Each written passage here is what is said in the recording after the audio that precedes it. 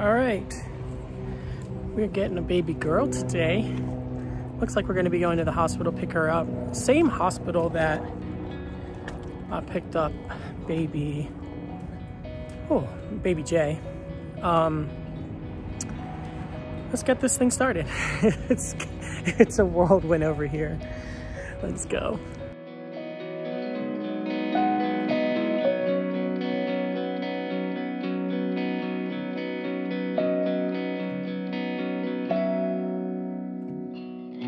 Okay, so I got a call from the county today. I got my boy here, Baby R, and I just got actually a message from someone who follows me on Instagram. His name is Hector. Shout out to Hector, about a placement today, and baby girl, newborn from the hospital. And I reached out to that worker because he couldn't take her, so he referred me. I reached out to that worker, and let me find my keys real quick. There we go. And we worked out all the details, and I'd say it's 95% there that I'll be getting placed with the baby girl, and we'll see how it goes. But y'all know how it is. You guys know how it is. There's actually a baby that I was supposed to get. She was 6 days old, and I never ended up getting her over last weekend. I didn't even share about it because it's just like this rat race sometimes. But we'll see how it goes. I'm waiting on the last call. I spoke with the the placement worker, and I spoke with her supervisor who was placing this child. Will you see yourself in the mirror? Yeah? He always sees himself there, and then he smiles and stuff. Yeah, I spoke with the placement worker, and then I also spoke with her supervisor who's placing this child. And everything seems good to go. So I'll keep you posted with the next information I find out. Ooh. Okay. Okay, everything is confirmed. We are going to pick up this little girl. She is 5 days old. I just dropped baby R off at babysitter. I don't like to bring the babies that I have to the hospital because I really want to focus, concentrate, ask the nurses questions, get everything about paperwork and all that jazz, because that's really important. What else? And then I can just focus and meet her for the first time. Then I'm gonna head back home and pick up a second car seat because I have R's car seat, but I forgot the second car seat. So I'm gonna pick her up, go back home, get the car seat, come back to pick up R, and then we're gonna go to Target. I need to buy some baby girl stuff because I've never had a baby girl. So I'm not gonna buy too many like outfits because she's 5 days old. Like, she's gonna be in onesies and little like bodysuits. It's nothing insane. But once she's a little bit older, a month, 2 months, I'll, be focusing more on like getting little girl outfits and stuff. We are here at the hospital, and I'm waiting to jaywalk across the street here to go pick her up. So I'm gonna go in there. I'm required to take 2 forms of ID. I got my passport and then obviously my driver's license. And I got my orange outfit on because that's what I felt like wearing today, and it's 75 degrees out. Yeah, so I had to bring 2 forms of ID, my COVID vaccination, get vaccinated, and boosted. And I don't have a mask, but I'm sure they'll have a mask in there for me. And I go meet her, pick her up. I always want to, so if you're fostering and you're picking up a baby from the hospital, get as much paperwork as possible. Ask as many questions as possible about the child because you don't know what they're going to tell you with the county and stuff like that. So you want to like get as much as you can from the nurses. Whew, I'm tired. So that way like, because when I'm going to pediatricians, let's say the baby's drug exposed or something, they ask these questions like, oh, what drugs, or what was the prior, you know, their life like prior to you, so that they can make good, sound, like medical decisions for that child. That's why when I go pick up a baby from the hospital, like, I ask all the questions I can possibly think of. Okay, I'm gonna go inside. No cameras inside.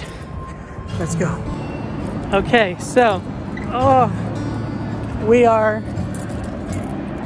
I just saw her, and legitimately she's beautiful. Like, no joke, she's beautiful. I don't know what that is. So I have to go to the pharmacy and pick up a medication for her. So I'm walking there. What is this? I had to go into the NICU, and there wasn't a lot of babies in there, which is nice, because I was just like, oh, I don't want to see a bunch of grieving families, and it would be really sad. But I gotta walk to this other building, get this medication, and then walk, and then go back and pick her up, and then we go home. Do you guys know this is my 3rd time having 2 babies at once, and baby R is has been there for 2 of them. It's exciting. Okay, I'm going in the building. I gotta go. Here she comes. Here she is. So exciting. It's so exciting. I love it. Oh, baby girl. Okay, that's my car right there. Look at her. She's in there. Oh my God. I'm so excited. We are home. She's so precious. You having fun, buddy? Yeah? Good smile. You having fun? Playing with your toys? It's so amazing. I took this picture on Instagram. I'll put it on the screen. And it's just like so beautiful to think about, like the imagery of how far R has come. Like he was this, well, not this little, he was 2 months when I got him. She's 5 days old, but he was still so tiny, and he needed all the nurturing and love and all of that jazz that a tiny baby needs. And now it's like, look at him. He's just like playing and sitting and entertaining himself. It's just so beautiful. Just like to think about how far he's come, how far I've come, how far he and I have come together. And now, like, this little girl, just like, I get to nurture and love her. It's so beautiful. So here's the plan of action for the night. Plan of action is to, I'm gonna swaddle her up now, put her in the bassinet, and then I'm going to get R a bath real quick, get him to bed. It's like 8 o'clock, let me see. It's 8:15, mister. Way past your bedtime.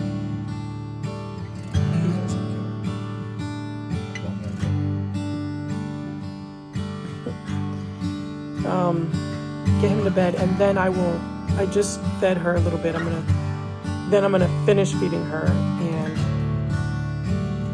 swaddle her up, and then she'll be good. She'll probably sleep for another 3 hours.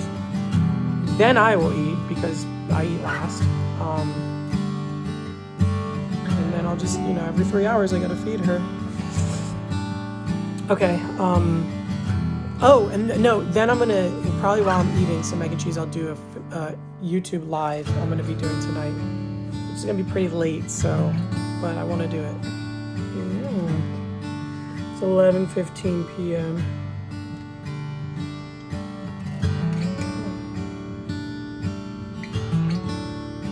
I'm very tired. And honestly, I don't know why I'm so tired. Like, maybe it's from not eating much today. Come on, you gotta eat.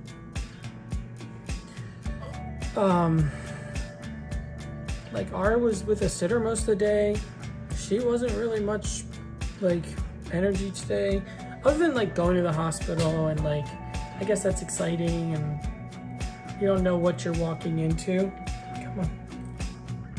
So that, I'm sure that kind of just takes your energy and zaps it. But it's 11:15 p.m. and they said she drinks 2 ounces, but I don't see her doing that in one sitting. She does about 1 ounce and then she kind of falls asleep. She gets really tired. That's why I have all the lights on. And also, like, if you like kind of tap their feet, it'll kind of wake them up, because obviously they fall asleep as they're eating, which makes it very difficult because I'm tired. But that's kind of it for now. So we got 11:15, 12:15, 1:15. I'll be up at 2:15, 3, 4, 5:15. God. Oh, it's okay though. She's worth it. They're all worth it. You guys are all worth it. She is brand new. She's still in that like fetus position where she's all crunched up.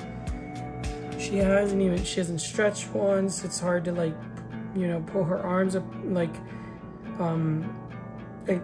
what is the word I'm looking for? And make their arms longer, like extend their arms. We got about 1 ounce. I think she needs a break, so. I know. She's so little, guys.